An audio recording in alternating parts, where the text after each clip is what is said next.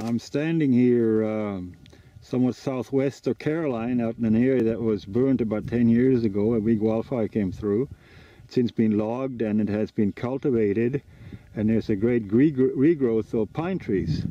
Now in this video I'll just show you something interesting feature of the landscape, a little bit of geology.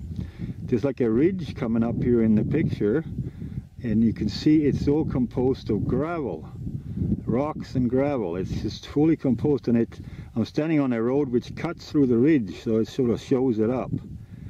And this is an interesting attestation to what happened here about 10,000 years ago and more, when there was a mile of ice above this point on the earth, and that ice moved and it ground the dirt underneath it up into pellets and little stones and gravel, and it moved them and it churned them and it turned them into round rocks, and which slowly were deposited, and this is the result. And when the glacier melted, then it left big ridges in some places, such as this one, which stretched for maybe a mile or so along the landscape here, and just gives you an idea what kind of natural forces we were dealing with in those times.